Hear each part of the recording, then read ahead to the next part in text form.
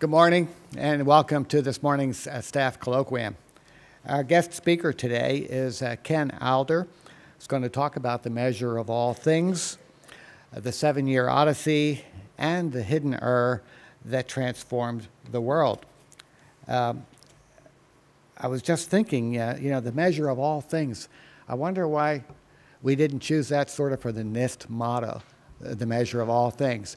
And then I thought of it a little bit, and I thought, well, we could have done that, but it would have been a committee. And the committee would have said the measure of most things, or the measure of the most important things, or the highest priority things. But the measure of all things, it might be safe, Ken, that it's going to be your book and not our motto. I've talked to a few people during this week about this talk and about lab tours afterwards and things, and it seemed like everybody knew Ken, because when I said Ken Adler is coming to talk about his The Measure of All Things in his book, everybody said, oh, Ken's coming. Oh, great. And I asked Ken this morning, I said, do you know all these people? He said, not really. So apparently people have read the book, and they've liked it, and they've liked it so much that they talk about Ken. Well, who is Ken? Ken is a physicist and historian. According to his website, he was conceived at Bell Labs in Murray Hill and raised in Berkeley, California. And I can only conclude from that's, to some extent, the reason why he's sort of attracted to things that are scientific and engineering, and also cross-cultural. And he's also interested in the influence of science, the relationship between science and culture. He got his bachelor's degree in physics at Harvard, where he graduated Phi Beta Kappa. He went on at Harvard to get a PhD in the history of science. And today, ever since then, actually, he's been a professor of history at Northwestern University near Chicago. He's also the director of the program at Northwestern University that is focused on science in human culture. Ken has written 4 books during his career. The most recent one is published in 2007. It was called Lie Detectors: The History of an American Obsession. That book, as well as the 2002 book, The Measure of All Things, is out outside there. The Borders Books is here today, and they're here to let you look at the books and decide whether or not you'd like to buy one. 1997 was his first book. It was called The Engineering the Revolution. It was about the relationship between science and democracy during the French Revolution. And that was an important book for him because it was a winner of a prestigious prize, the 1998 Dexter Prize, and nowadays called the Edelstein Prize of the Society for the History of Technology. There is a 4th book. An earlier book. It was a novel that was written when he was still a struggling artist in Berkeley. The Measure of All Things is the 2002 book, and the one we're going to hear about today. It was extremely popular. It's been translated into 13 languages. It was, in 2002, cited as a best book of the year by most newspapers that you've heard of, The Economist, The New York Times, the Sunday Times, and the Sunday Telegraph of London, as well as magazines like Discover magazine. It won a prize for the best book in European history. It was called the Kagan Prize of the Historical Society. It also won the best book prize for the best book on the history of science for a general audience. 2 prizes, actually, the Davis Prize of the History of Science Society and the Dingle Prize of the British Society for the History of Science. An even better recommendation for the book is the fact that everybody I've talked to who's read the book here at NIST said that they loved it. His newest book will be about the history of forensic science. And to that extent, I've been telling Ken a little bit about the Office of Law Enforcement Standards and the forensic science that goes on here at NIST. And after lunch, we'll see one of those labs as well. So without further ado, let me introduce to you Ken Adler.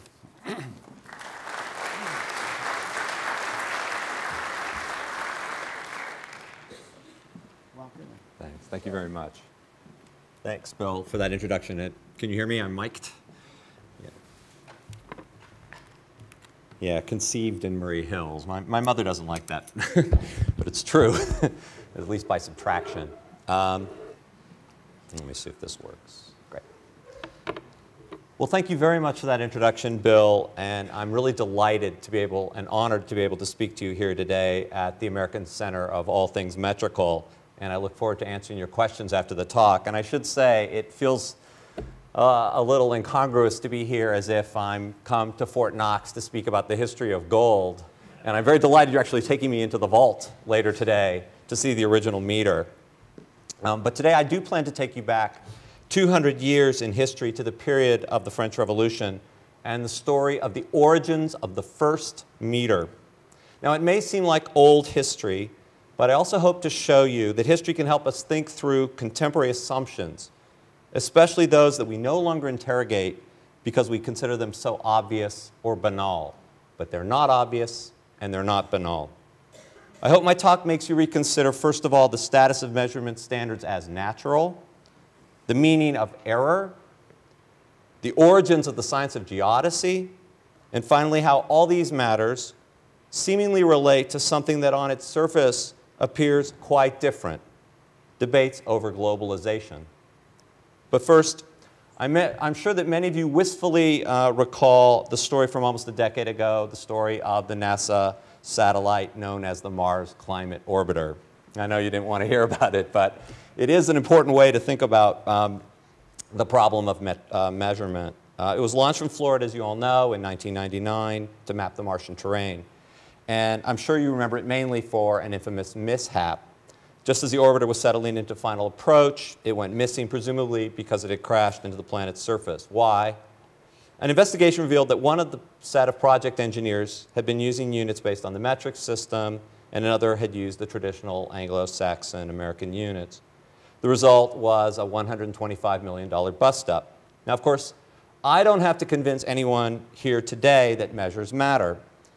If fields of human endeavor were to have official mottos the way that nations do, the motto of modern science might well be, "In measures we trust."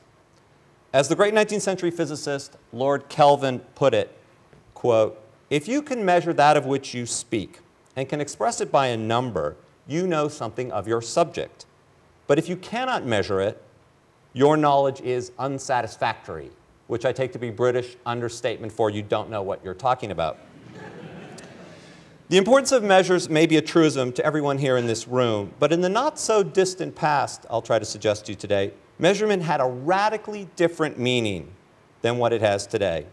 I wrote The Measure of All Things, in part, to show readers how even those things we think of as self-evident are born out of controversy, and that science, even the most exacting science, is the product of passionate effort and conflict. This is true of the metric system. Now, in the mid-1970s, during America's last serious attempt to adopt the metric system, I was told by my 5th grade teacher that we would all have to learn the metric system because it was inevitable, because it was the language of the future, and that 95% of the world's people lived in countries that used the metric system, and America would soon join them. Well, obviously in the United States, we're still waiting for that future to arrive. And there's a paradox at work here, because of course the United States is supposed to be the lead nation in the pattern of economic globalization, whereas in fact it's one of only 3 countries in the world that does not use the metric system, as I'm sure all of you know, the other 2 being Liberia and Myanmar. You didn't know that? Quite illustrious company. As time has gone by and the future failed to arrive, I personally became curious about where this future had come from, the past, as it were, of the future. So I set out to answer a very simple question. Why is a meter a meter? Why is it yo long? Now, as you all know, since 1983, the meter has been defined as the distance equal to the light traveled in a vacuum by 1/299,792,458 seconds. Why that number? Well, it was set to equal a 1960 definition based on the length of 1,650,763.73 wavelengths of light from a particular energy transition in Krypton-86, a distance which was itself set to equal the length of a platinum iridium bar built in the latter half of the 19th century, a bar whose length was itself based on a platinum bar built in 1799 at the time of the French Revolution so as to equal a particular fraction of the Earth's meridian. Now, my book, The Measure of All Things, is the story of that original scientific expedition to measure the Earth so as to calculate the original meter stick. It was in 1792, in the midst of the French Revolution, that two astronomers were sent out from Paris in opposite directions on a mission to measure the size of the world. One astronomer, a man named Delambre, was sent north, and the other astronomer, a man named Méchain, whoops, wrong direction, sorry, was sent south. Their mission was to measure the length of the meridian that runs from Dunkirk to Barcelona so that they might set the length of the new meter, the measure of all things, to 1/10,000,000th of the distance from the North Pole to the equator. Their goal was to establish this new global measure as the permanent standards for all the world's people. In the words of Condorcet, the great optimist of science, it was to be a measure for all people for all time. But why 1/10,000,000th of the distance from the North Pole to the equator? In part because the creators of the metric system knew that the resulting unit would come out to be something on the human scale, roughly yo long, something very near the length of the yard, or the aune, which was a very widely known unit of measurement in the old regime of France. But why then measure the world at all? As one critic of the metric system wondered at the time, was it really necessary to go so far to find what lay so near? Why indeed? The thing to remember is that in the 18th century, measures did not just differ from country to country, but within countries as well. Measures even differed from one parish to the next. As one visiting Englishman remarked as he traveled through the French countryside, quote, "The infinite perplexity of measures exceeds all comprehension." And these are some old measures of France, actual physical items that would have existed in almost any town square or town hall where you could go, and those are sizes for bricks, those are lengths of distance, and there's some volumetric measures as well. Thus, a pint of beer in the town of Saint-Denis, just 10 miles north of Paris, was about 1/3 larger than the pint of beer in Paris. They had the same name, pint, but one was 1/3 larger than the other. Now, this mind-boggling diversity made travel a torture, impeded commerce, and invited easy fraud. And the revolutionary government of 1792, like the monarchy before it, wanted to rationalize this system to ease the administration of the state and to harmonize and intensify taxation. But for the revolutionaries, uniformity was more than just an administrative convenience. It was integral to their political mission. After all, the diversity of old measures made it difficult for people to know how much they were buying or selling. And until they did, the revolutionaries believed, they would be dependent on others and hence not free. The goal of the metric system, then, was to make measurement easy and clear in the name of human equality and liberty, as much as to ease commerce and administration. As Condorcet put it, just as the laws of geometry are the same for all people, so too are all people entitled to the same rights and laws and the same weights and measures. But which weights and which measures? The revolutionaries were seeking, in part, of course, to liberate France, but they also had universal aspirations. The revolution was history's great utopian rupture. It seemed to offer a chance to design the world anew. So rather than turn to a traditional unit for their new standards, such as, say, the old measures of Paris, right? They could have just simply have taken the Parisian measures and declared them to be the new national measures. They turned instead to nature, to something that was the same for all people, yet belonged to no single nation. And because the new standard was intended for all people throughout the world, they decided to base the measure on the size of the world itself.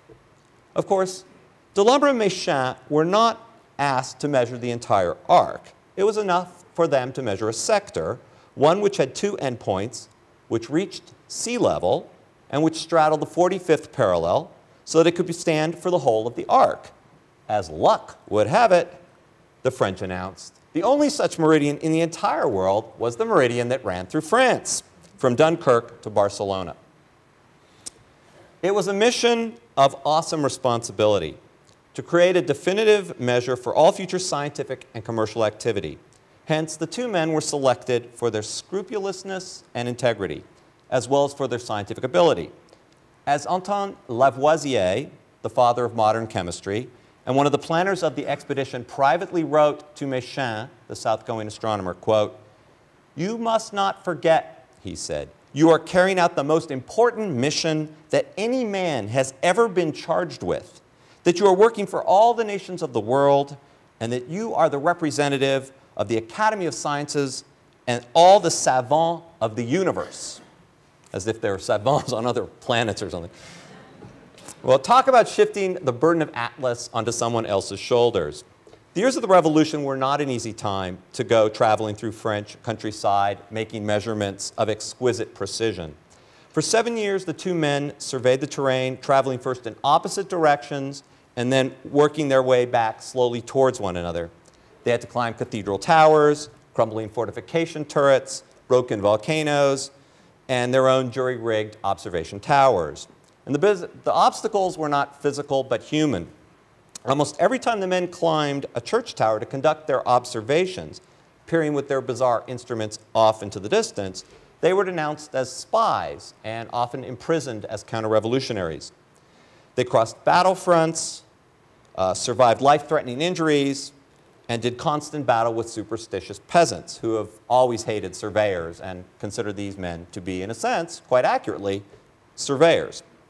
And they almost ended up on the guillotine. Until at last, after 7 years, in 1799, they met up in the southern fortress town of Carcassonne, which is on my map. A little bit small, but right there. You'll notice already a kind of inequality, who measures how much and who measures how much. But I'll get to that in a sec. They meet up in Carcassonne and then together return to Paris to present their data to an international committee of the world's leading scientists. It really was the world's first international scientific conference. And you'll note right from the beginning how scientists very quickly figured out the best place to hold a conference was somewhere like Paris that anyone wanted to go. There in Paris, they gathered the most illustrious scientists of Europe, Laplace, Legendre, Lagrange. I mean, these are tremendously famous names, I know, to many of you, at least from their eponymous equations and the like. As well as invitations went out to scientists from Holland, from Italy, and Spain. In fact, all those countries that were then under French military control. And together, they calculated the length of the new measure, which they dubbed the meter, and which they then had enshrined in a bar of pure platinum, the world's newest and most precious metal. It was this bar of 1799 that became the world's universal and legal standard of measure. The results of this great project were then written up in a tremendous treatise, a 3-volume, 2,000-page account of the Meridian expedition entitled Base du Système Métrique, which we might translate, whoops. Yeah, okay. That, oh yeah, well this, I was supposed to go that one. That's the bar of 1793. It's an earlier temporary bar. The Cadi is obviously the first name for the liter before it's called the liter, and the Grav is the first name for a kilogram when it was thought that the kilogram would be the standard, not the gram, although of course the standard itself is built as a kilogram, as you all know. There's the Base du Système Métrique. The primary author of this work was Delambre, the north-going astronomer, and he boasted that it contained all the official data, formula, and calculations that went into the making of the meter. Accepting this monumental 3-volume work from Delambre, Napoleon, the new master of France, declared, "Conquests will come and go, but this work will endure." And in fact, this is Delambre's own copy of the Base du Système Métrique, which I tracked down in private hands in Santa Barbara. It's owned by a collector. It's his own, Delambre's own copy. And you can see he's written there, it's Delambre's handwriting, Les conquêtes passent, mais ces opérations restent, parole de Napoléon Bonaparte à l'auteur de la base. So that's Delambre writing in his own copy what Napoleon said to him when he presented a copy to Napoleon. And yet there are other things in this book that caught my attention. On other pages of the book, there are marginal notes in Delambre's hand correcting data, explaining that much of this data that was presented formally was in error, in some sense of the term error. And though it's true that what Delambre predicted and what Napoleon predicted has come to pass, that Napoleon's triumphs did come and go, obviously, the metric system today has succeeded in becoming this global system that 95% of the world's people use.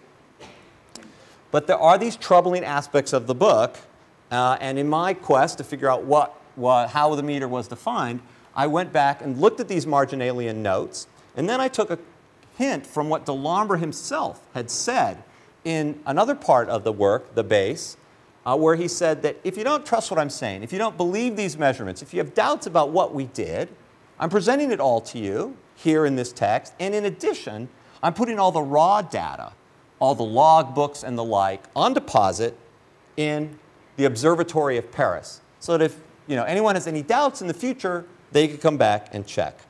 The Observatory of Paris still exists, of course. It's just south of the Luxembourg Gardens in France, and all that data is still there. I went back and looked. They are amazing. These are amazing calculations. 7 years of labor, tens of thousands of observations, all boiled down, of course, into a single number, the length of the meter. Now, Delambre's log books are classics of their type. They're bound volumes with numbered pages, written in ink, and signed, actually, at the bottom of each page. Méchain's log books are nothing like this. They consist of loose pieces of paper, written in pencil, unsigned, sometimes undated, and then pasted by Delambre into a large logbook and annotated in pen and sometimes retraced. Now, I don't know if you can quite see this. It's a little hard. So this is Méchain's loose leaf of paper right here,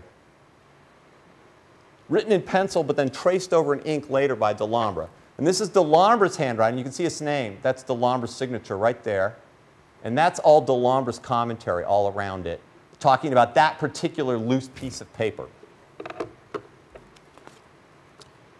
And among the notes and comments that Delambre wrote, I found this.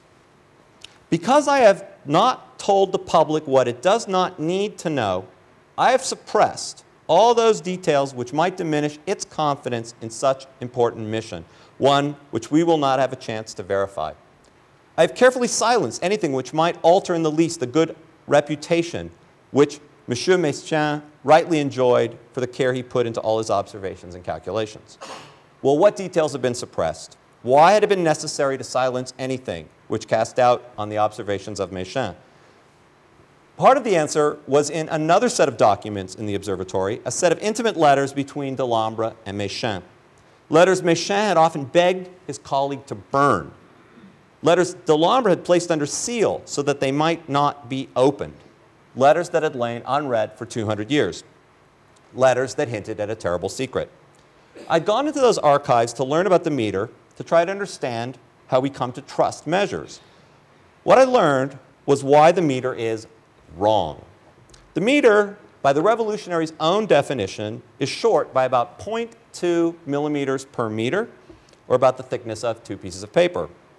But far more scandalous, I learned that the two men who had created the meter knew that it was wrong, and that they kept that knowledge secret.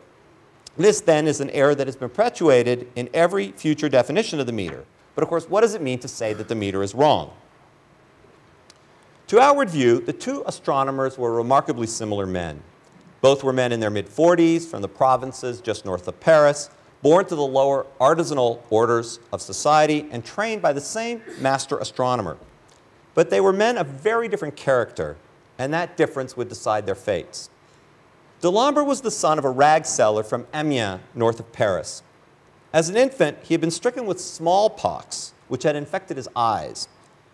As a result, he had permanently lost his eyelashes, and actually you can even see this in this. I finally found a real portrait of him from his own day. It was up in Sweden, in the Academy of all places there. But he doesn't have any eyelashes. And he was nearly blind as a child. He only slowly recovered his sight. And he also did not start practicing science at all until he was in his mid-30s. Then, in short order, became a very prominent astronomer. His eyesight obviously recovered sufficiently to be an observational astronomer. But this late start seems to have made him a somewhat more worldly person, an erudite yet cosmopolitan bachelor. Now, the method of these two men involves sighting large imaginary triangles, measuring their angles. And here you see a map of the triangulations around Paris, focused on the Pantheon and sites in the surrounding area. Here's the Pantheon, actually with a statue imagined at the time that was going to surmount it. And then here's another place they used. It's the cathedral at Bourges, a very beautiful cathedral, where they used the Pelican weather vane as their sighting target. These angles are measured by a newfangled device, the Borda repeating circle, which was able to get very precise measurements for an object of its size. I mean, theodolites were tremendously huge and hard to transport and very accurate. But this is quite small. This is quite portable. It's about that big. And was very accurate because you could get multiple sightings without resetting the zero each time. And thus, for example, the gradations that were cut by the instrument maker for the separation of angles could, over time, be eliminated by multiple measurements, or at least reduced significantly. But Delambre was not just a fine astronomer. He was good at solving problems of a political nature. In the Auvergne, for instance, he had trouble sighting the distances between churches because the towers there were composed of black lava stone that was prevalent in that region. So what did Delambre do? He couldn't see these towers from a distance. He wrapped the towers in a white cloth, a little bit like, Christo would do. But the problem with this was that white was the royalist color.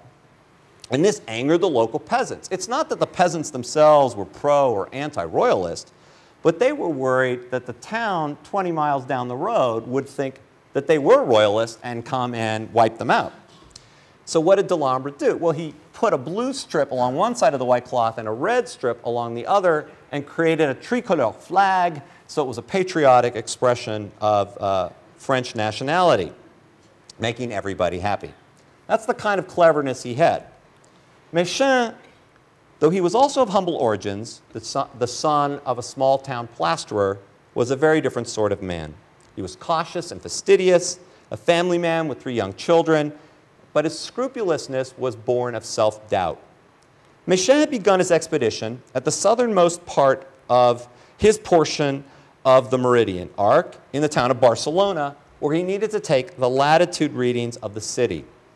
He did so in the winter of 1792 from a makeshift observatory in the tower of the fortress of Montjuïc, where he took 10,000 observations and sent off his data to Paris. And here you see from the town of Barcelona the hill of Montjuïc. That was where the Olympics were staged a few years back.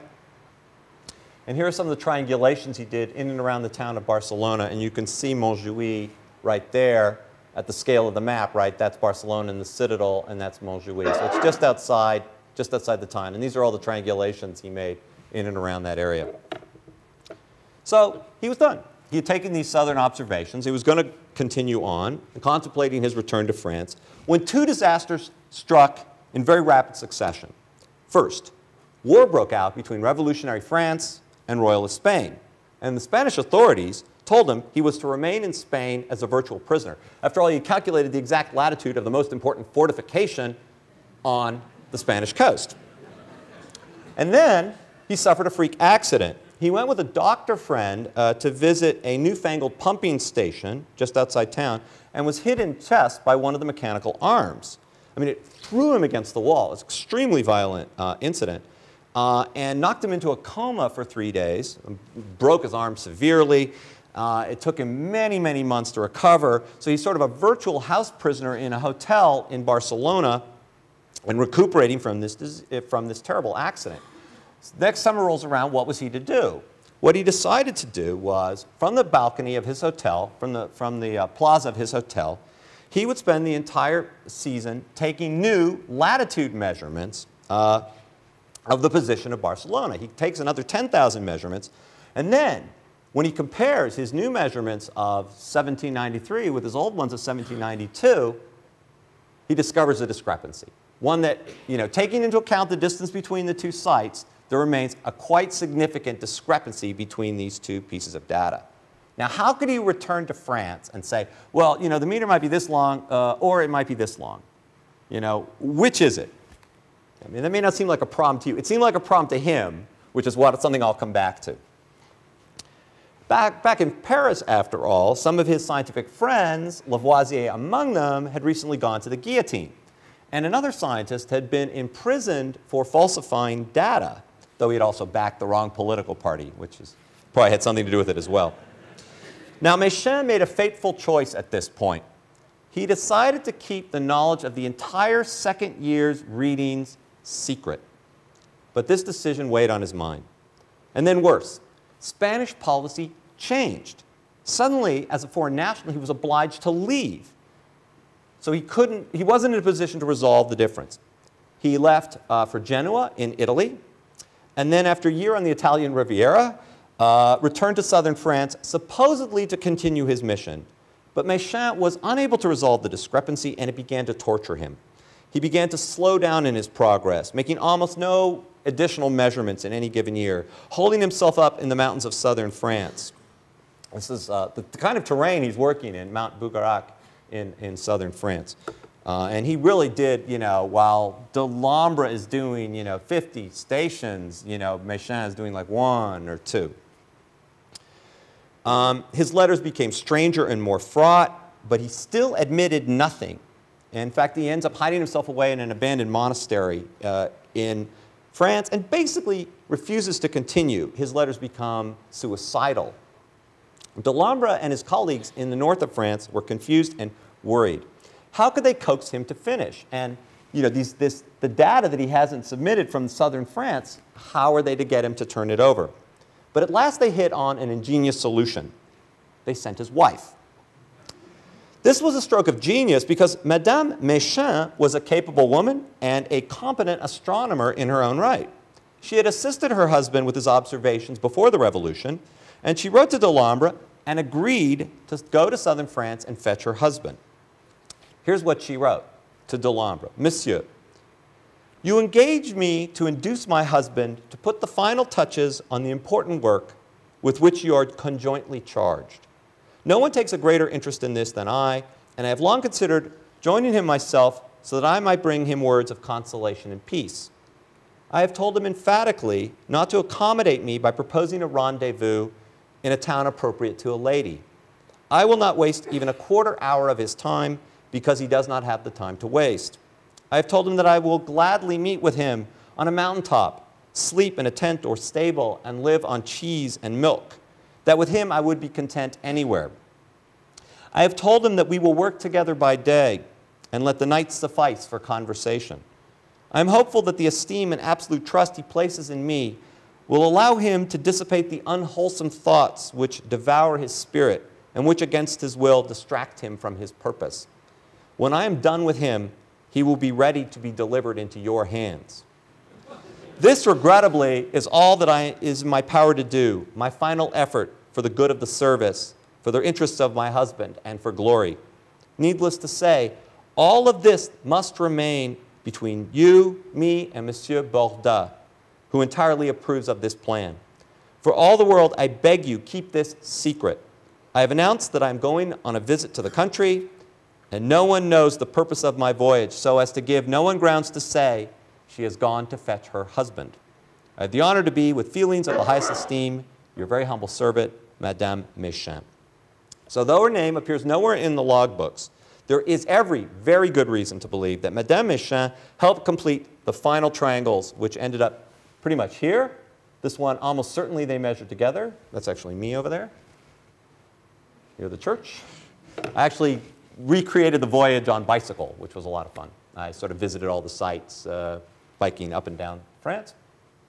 And then this is the last site. Actually, they used the Virgin Mary's head as their target for sighting. It's a beautiful purple stone cathedral in Rodez, the town of Rodez. Méchain then returned to a hero's welcome, but he still hadn't told anybody about his unreported data from Barcelona's latitude. And the error became part of the definition of the meter, or the discrepancy or the missing data is not included, and it's built into the platinum bar that becomes the new standard. Yet that, of course, was not the project's only error. Indeed, as happens so often in science, it is the unexpected errors, so-called, which are the most fruitful. As Enrico Fermi once said, if you make a measurement and it confirms your theory, that's nice. But if it disagrees, you have made a discovery. In their drive for precision, the astronomers had discovered something quite new, that the Earth was more lumpy and misshapen than they thought. Not only was the Earth not a sphere, as they knew, and flattened at the poles, as they knew, it was, they now discovered, not even a curve of revolution. Each meridian was unique, and the curvature varied in a slightly irregular way. Ours is not a perfect Earth, they had discovered, but an Earth made in time by geological processes over many millennia. This was a genuine discovery, albeit one that some of them, like Laplace, had suspected before the mission began. In this sense, the expedition launched the modern science of geodesy. There was only one problem. The discovery invalidated the entire premise of the expedition. The astronomers had been sent out to measure a portion of the meridian so that it could be extrapolated to the whole and thereby used to create a universal measure. But because each segment of the meridian had a changing curvature, it wasn't possible to use the meridian one from France, the segment from France, to extrapolate to the whole. And in the end, what the scientists in 1799 in Paris had to do was take data from an expedition to the equator from the middle of the 18th century, 50-year-old data, and use it to get a much better approximation of the entire curvature. They knew that. They knew that this was going to be a rough approximation. And then, after the meter had been decreed and enshrined in a platinum bar, Méchain suddenly decides to take a second trip, to leave again for Spain to rectify his original error. Again, no one knew why he was doing this, why a man of 60 and at the height of his public acclaim, the director of the prestigious observatory, would travel and leave his family in this manner. He goes south again, this time to extend the meridian measurements south of Barcelona to the Balearic Islands, to Mallorca and Minorca.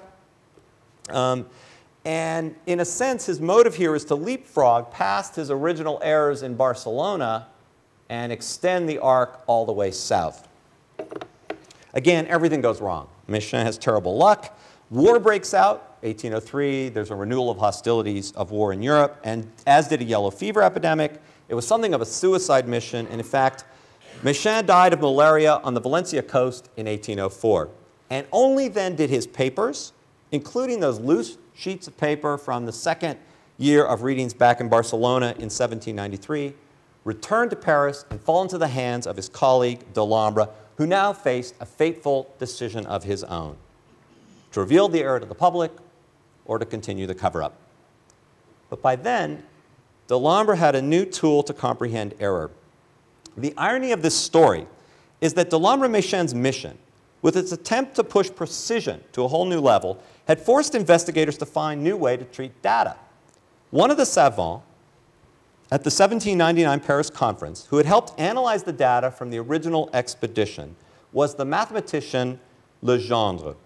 Between 1799 and 1805, he had been stewing over this data. Was the lumpiness of the Earth due to the poor data or an actual physical phenomenon? He wasn't sure. What was the presumptive curvature of the Earth? Legendre's solution was to suggest that the most plausible curvature was the one that minimized the square of the deviations. This is the origin of the least squares rule. And this represented a radical new approach to error. Within a few short years, in the hands of Laplace and Gauss, it had become a method for managing and taming error by treating error as a given and instead looking for the ways or the equations which would best fit the data. By 1810, when he publishes the last volume of his famous Base du système métrique, Delambre was able to use this new approach to come to terms with what Méchain had done. For Méchain, precision was an obsession because error represented a moral failing. He had been sent out to measure the meridian, and his honor and his reputation depended on his getting the most exact results possible. Méchain, like Newton, I would argue, was not a scientist, not a modern scientist in our sense of the word, but a natural philosopher, a man for whom science's goal was to seek out God's perfection, the understanding of which was not necessarily for public consumption. And because a savant's data were his own, Méchain did not feel obliged to share it, not even with his colleagues, and not even with the public, who, after all, had paid for his entire expedition. This is quite different, of course, from a modern scientist's understanding of his or her duty. And Delambre had one foot, that's just the bus, right, again? Sorry. Delambre had one foot in this new world of modern science. He knew what he owed the public and the state, which had, after all, sponsored the expedition. He kept his records just like a public servant would, open for examination. The mission, after all, was one of the first instances of big science, a publicly funded research effort that took 7 years and consumed more than 3 times the annual budget of the entire Academy of Sciences. That's like, it's 3 times the budget of all of science in the old regime.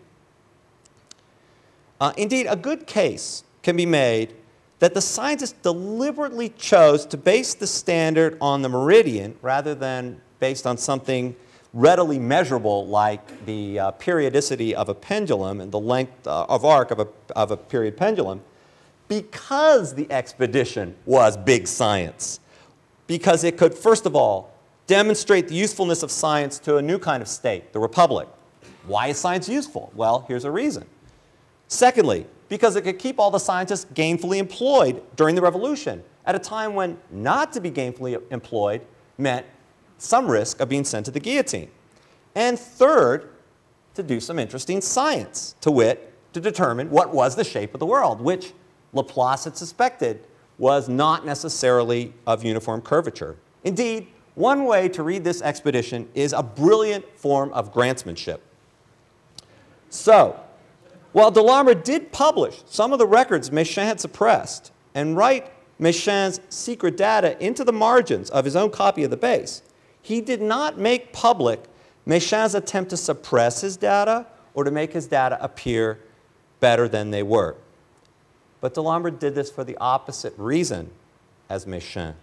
Méchain suppressed his data because he thought they mattered, whereas Delambre suppressed the details of Méchain's suppression because he understood it didn't matter. The bar was the bar. Now, Delambre by then had become the permanent secretary of the Academy of Sciences, the science czar of France, then the world's most scientifically advanced nation.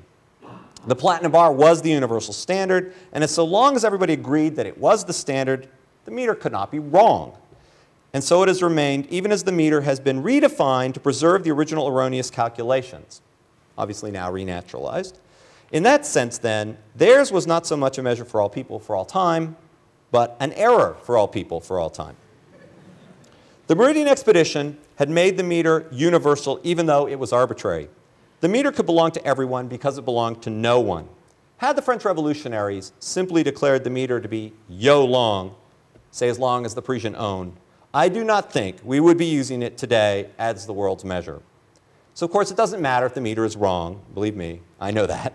I don't mean to impugn the metric system, nor these two men who are men of remarkable integrity. And I'm not suggesting we go out and change Olympic swimming pools or anything like that. The success of the expedition, and this is what Delambre understood, was political as much as technical. What was the political success then of the metric system? The revolutionary scientists who created the metric system conceived of it as a political tool. These scientists were not simply content to describe the world. Their science and their metric expedition was an attempt to actively intervene in the world. It was intended to change the way people thought.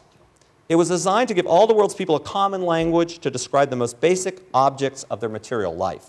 This would allow the citizens to trade openly and transparently, transforming all of France and ultimately the entire world into a free market for the exchange of goods and services. These sciences were Democrats and liberals in the 19th century sense of that term. They wanted a measurement system that was easy for ordinary people to use and with decimal divisions and the other features of the metric system because, as Condorcet put it, Only when people could calculate their own interests could they really be free. In the end, the metric system was to make citizens into a calculating people. In other words, these scientists wanted to make ordinary people more like them. That was why they applied aspects of the metric system to all aspects of human life.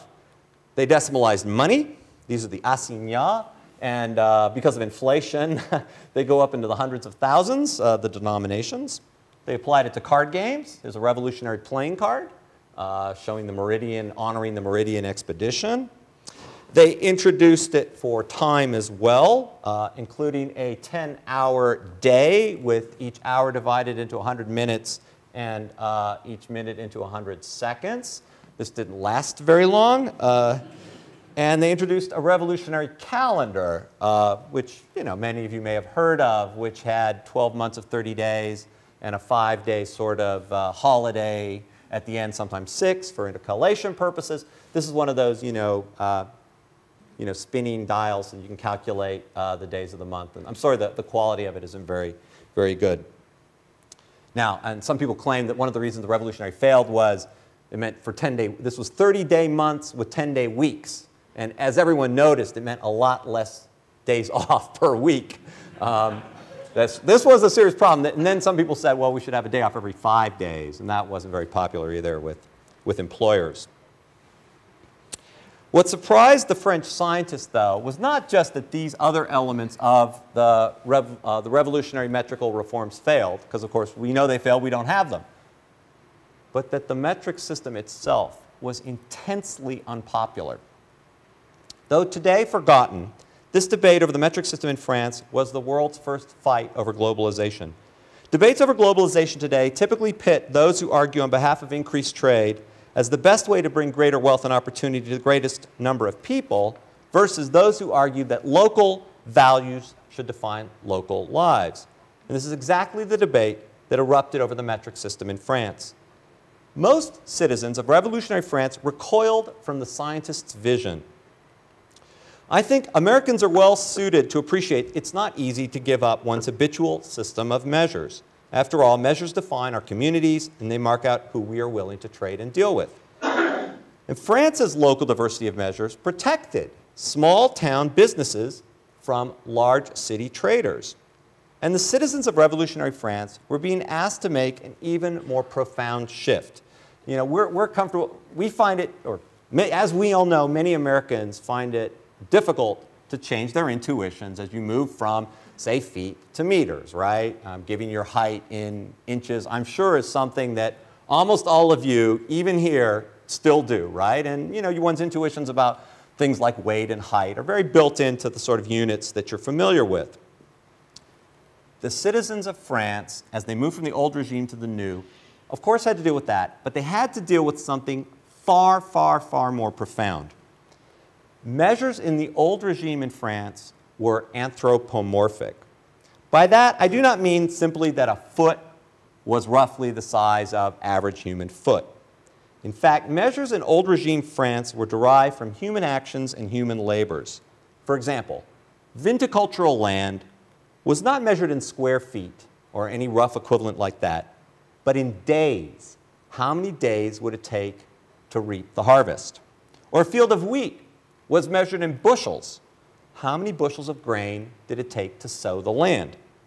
Far from being irrational, these measurements were meaningful to those who worked the land, though not necessarily appealing to those landlords who wanted to increase the productivity.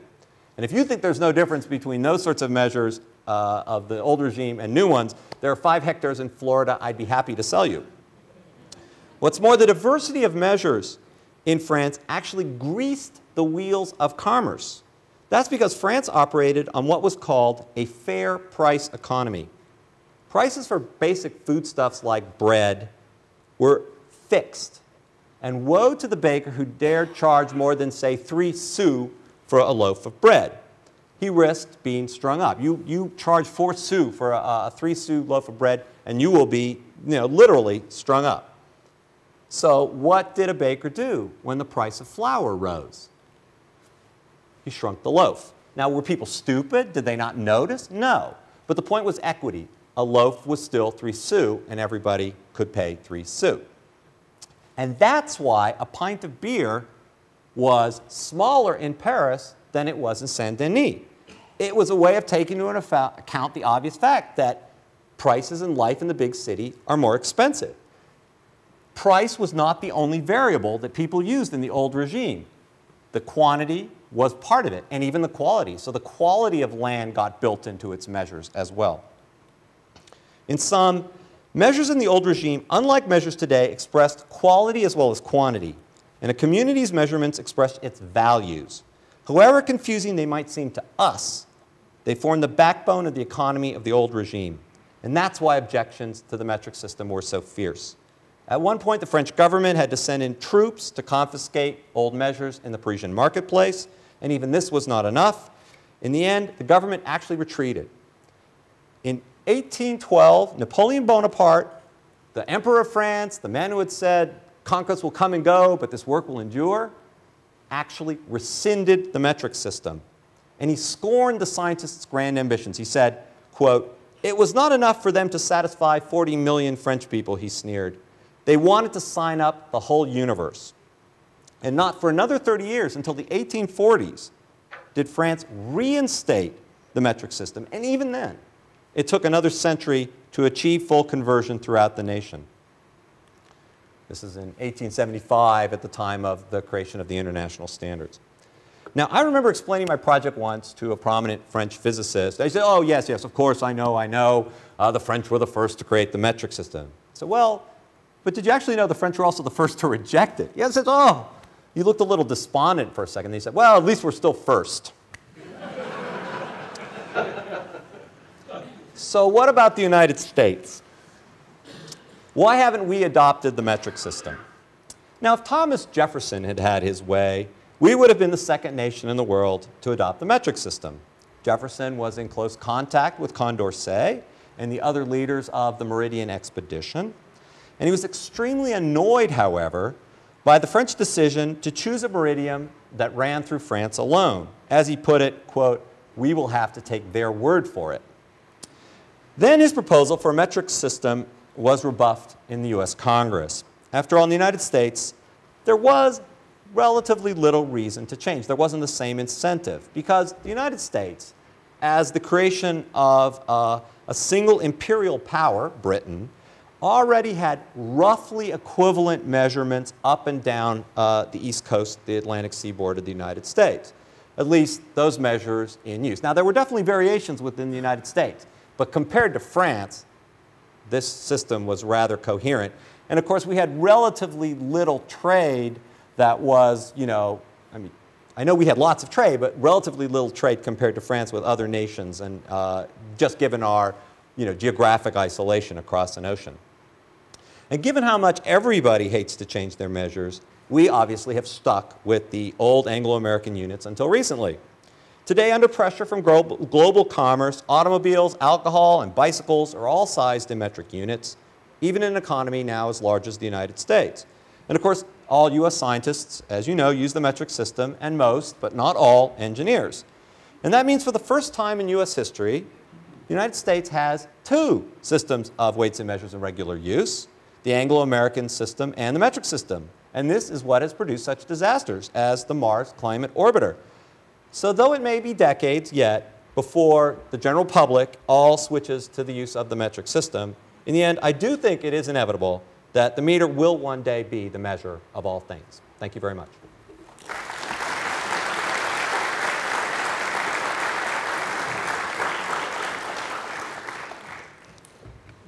I'd be happy to answer some questions. Let's see. Okay, we have time for questions, and if you'd use the microphone so that people in Boulder can also hear. And if Boulder, if you have any questions, just let us know. Just speak up. Hello? Yeah. Yeah, as you know, one of the big problems in changing over that it really isn't addressed in your thing, it might be worth to mention, is that, for example, that crashing of that Mars system goes back to the beginnings of the space program in the United States, because launch services in the United States where all the codes were written in slug pound, foot pounds, et cetera. And if you go and revise those codes, you can kill somebody during, in a launch service because you've got a very validated system, and then you take something that has been just cobbled over to another measurement system, and you've got a lot of safety in the tradition there. And there's a team that's supposed to reconcile that, of course, and they didn't do a very good job, or didn't do a complete job. But there are safety issues in changing over in measurements. It's not just arbitrary. No, absolutely not. That's right, of course. I mean, that's what makes conversion very difficult, is in all these different ways, history matters. The fact that for many years manufacturers have built physical machinery sized around particular units, or safety codes are built around things, makes, a good metaphor is the metaphor of inertia. And I do think it's very, very hard to change. It took in France from 1799 until Second World War to completely convert over, really. And you could still hear vestiges of it, even as a younger person traveling through France. You would still hear people using the term livre for a pound. Now, it was now 500 grams, sure. It wasn't, 450 whatever.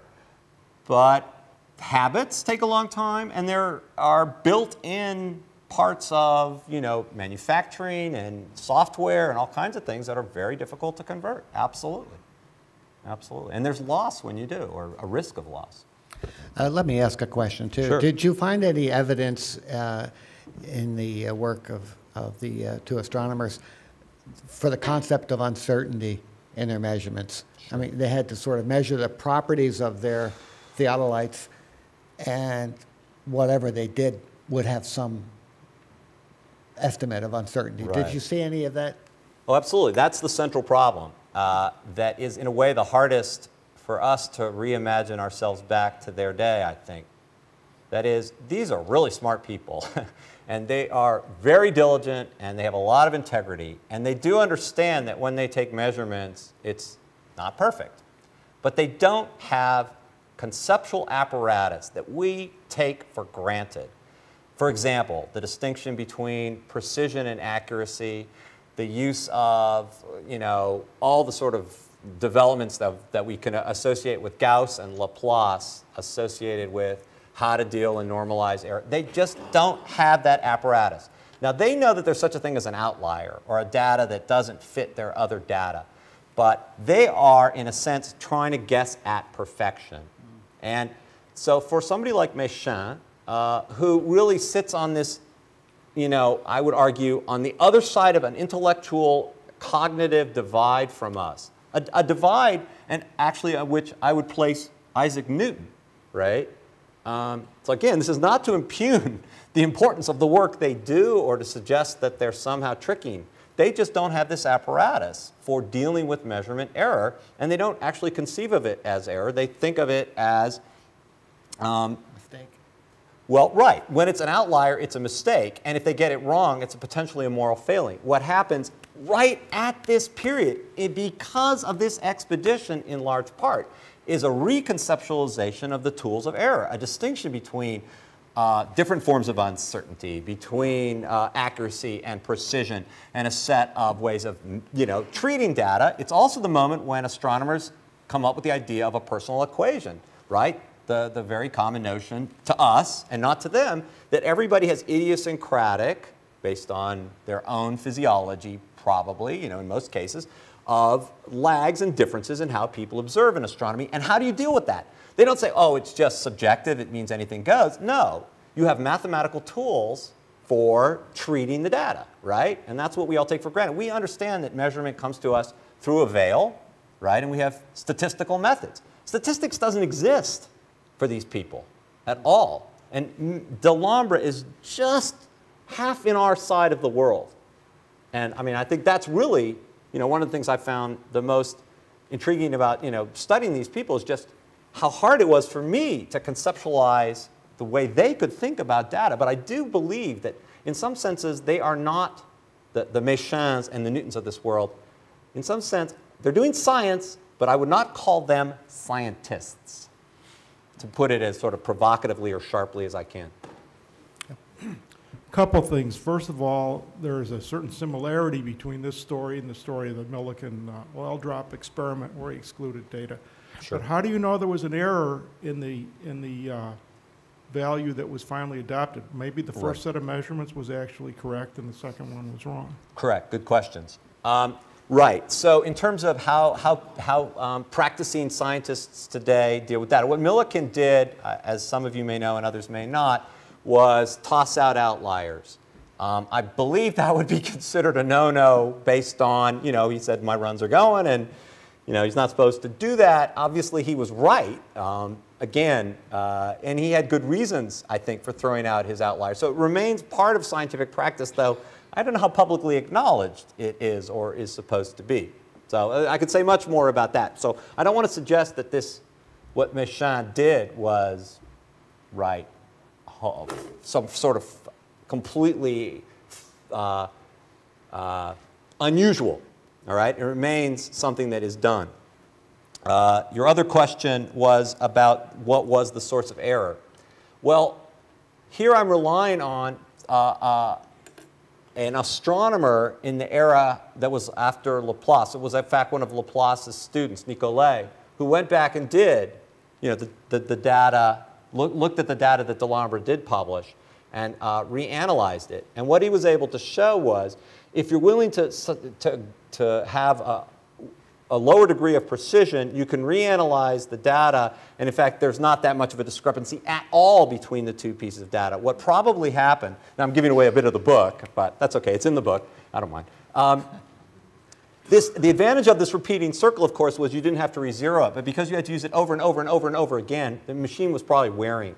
And it produced a kind of drift, and so there was a problem that was, over time, the verticality of the instrument was probably impaired. Although he tried to correct for it in many ways, he probably didn't. If you reanalyze his data to correct for that by using different stars, you can actually show that his second set of data and his first set of data aren't that different. It was all in his head. He didn't have these tools, though. He didn't have these conceptual tools. Yeah, go ahead. Well, in addition to variations in measurement standards, of course, there's also a large variation of currencies. And you've spoken about some of the political motivations of this effort, and I wonder if you can comment on the connections between standardization of currency and measurement and how one impacted the other and how this effort may have in part been motivated by that. Yeah, it's a good question. I mean, in France, there was actually, several currencies are in use, although primarily they did have greater standard of currencies than the United States did. The United States actually had many different forms of currency in the late 18th and early 19th century. Clearly, they're decimalizing currency, right, in terms of the units, but they are also, actually, the French attempted to create a silver standard that was using the metric system and based their money on silver at the time. So there's no doubt, in many ways, it's a national project. I mean, getting control of the national currency is one of the first things a centralized state will seek to do. And it's no doubt it was part of the project. The other thing is, it was very connected to something called the cadastre, which was to map all of France for the purposes of taxation. All of this is a set of proposals about centralization of France and getting sort of national control over the economy. But I do want to point out that these people are largely to be understood in the 19th century sense of that term as liberals. Most of this is to create a national market for, within France at least, free trade, at least as compared to what had existed under the old regime. If you go back and look at the record book of public laws passed in 1866, the first one in the book is a biggie. The first one is an act ending in insurrection among several of the states. And then a couple pages later, they say, and by the way, it's okay to use the metric system. Was there a connection? Was there something having to do with Reconstruction where they saw this as a point worth bringing up at the time? That's a great. I don't know the answer.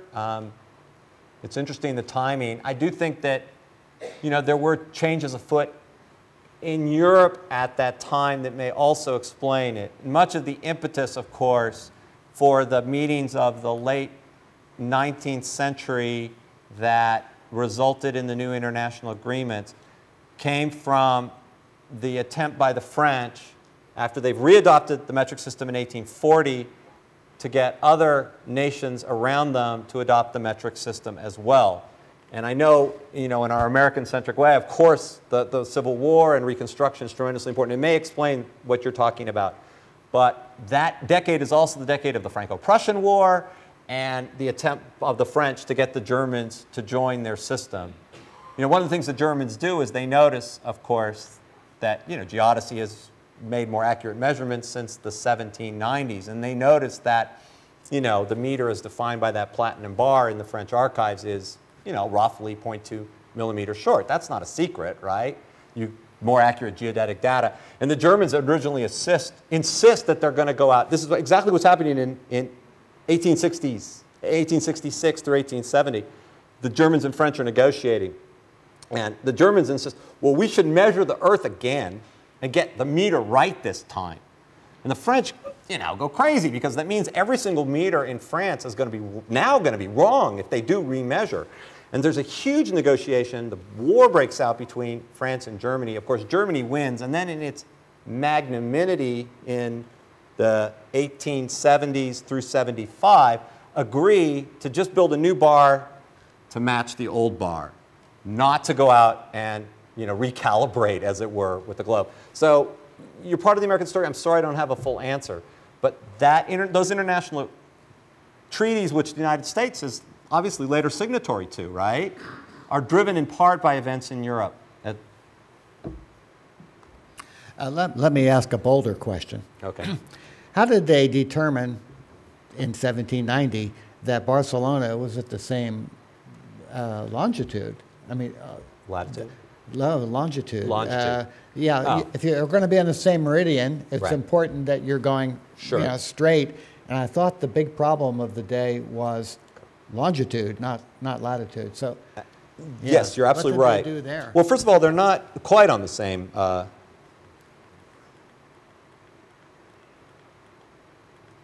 There we go. They're not quite, and they corrected for that. I mean, they know that. Whoops, I can point with at a distance here. Right, they're pretty close to Dunkirk. Now, what you're right is absolutely that longitude is difficult to determine, but especially at sea, right? I mean, if on land with accurate clocks, there are really, several pieces of data you need. You need to do this calculation, right? I mean, there are many, many subtleties, and they take into account the fact that these triangles are on a curve. I mean, they know a lot of the approximations that they're making. But obviously, you measure these triangles. They had to measure two bases, right? They could have done one, but they wanted to be extra careful. So there's a base down here that they actually measured on land over the course of about 10K, laying out over 40 days, roughly 12-foot platinum rods. First for 40 days up here and 40 days down there. They obviously measure all the triangulations. And then, yes, they have to make sure that they're running along that axis and figure out these distances here. That's the other calculation. But so they bring clocks with them? They with enough time on land, I don't think that the longitude problem, the big longitude problem is when you're at sea, at some unknown and remote and changing distance. And of course, clocks with all the rockiness of the boats and everything else. But on land, I don't think it was as much of a problem. They certainly didn't. They don't talk about it as a worry. Okay, one more question. Yes, we're rather Eurocentric, or America Eurocentric here.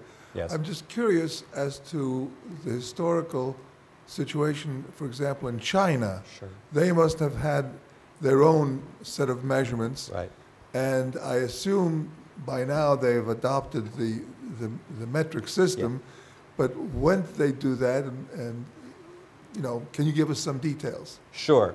I can't give you too much details on China, although I do know they adopted it at the time of the revolution in, 1911. And then, of course, over the course of the revolutions of the middle 20th century, that was probably more thoroughly enforced. It always takes a long time, I think, is the first short answer. A somewhat longer answer would go like this, that we tend to think of the meter as Well, the metric systems have been adopted in countries around the world at times of great political rupture, even revolution. And that may be another reason why the United States, though it had a chance at its revolution, did not then do it. And maybe Reconstruction would have been another second American Revolution moment to try to push it, which makes, at least plausible. I mean, I don't know the details, but makes it plausible.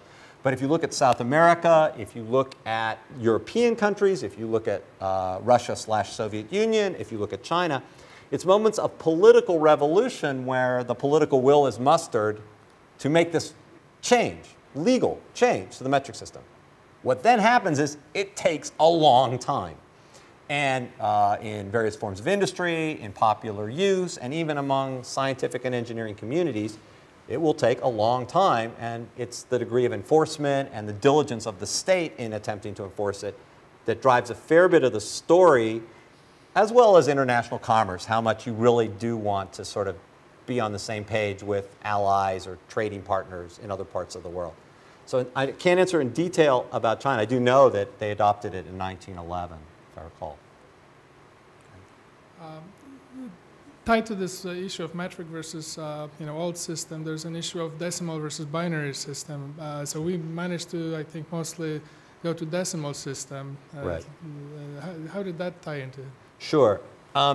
There had been various proposals for adopting decimalization of units prior to the revolution, but of course it's only with the revolution that the metric system is developed as a package, right? It's not just, so it's a standard.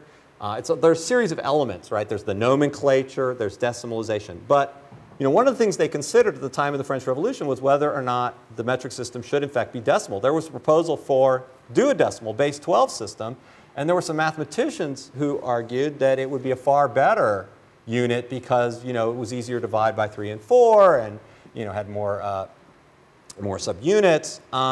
That was then quickly pushed aside because of the difficulty of calculation. There was even one mathematician, Lagrange, who suggested, and it's never quite clear whether he was joking, but this is only what a mathematician would say, it should be base 11 because it was a prime number and not divisible.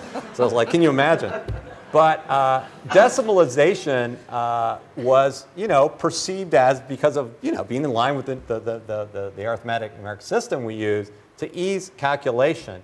But it was just one of the elements of the metric system, right? The idea that the systems are all interrelated, as you know, that there's a nomenclature that explains, magnitudes. All of these were presented as a package. And I think that's in part what made it particularly hard to adopt. So I didn't give you all the details, but as the French back off in the early 19th century from the metric system, they back off in stages. They first say, oh, well, let's just get rid of that nomenclature. It's really confusing everybody. We'll just have simple names for, in fact, they called the kilometer something like a mile, mille, right? Rather than calling it a kilometer, there was a meter and then a mile, which was 1,000 meters.